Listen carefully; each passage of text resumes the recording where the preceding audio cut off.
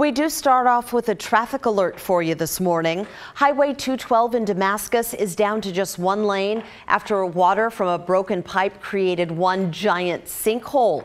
KGW's Rachel Raffanelli is live in Damascus this morning. And Rachel, crews sure have a lot of work to do.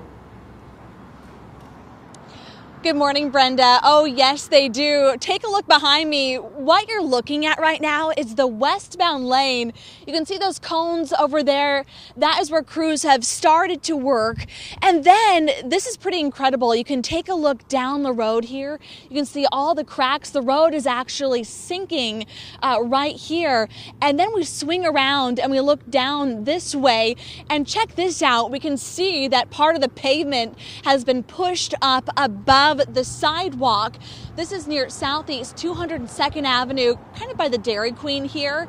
So if you're heading this way, be prepared for delays. The road is down to one lane. Yesterday, a broken cast iron pipe spilled nearly 1 million gallons of water. When crews got here, they found a section of westbound Highway 212 buckled from the impact. It's impacted for a couple of blocks. As we've been looking at, the water lifted entire sections of roadway and left behind a trail of jagged asphalt.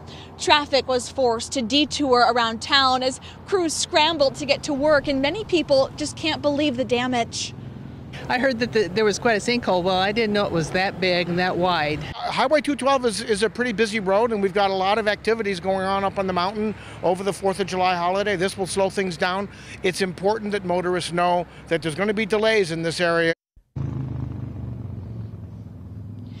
Back live, as Sunrise Water Authority has issued a drinking water advisory to 1,500 homes nearby, asking you to boil your water.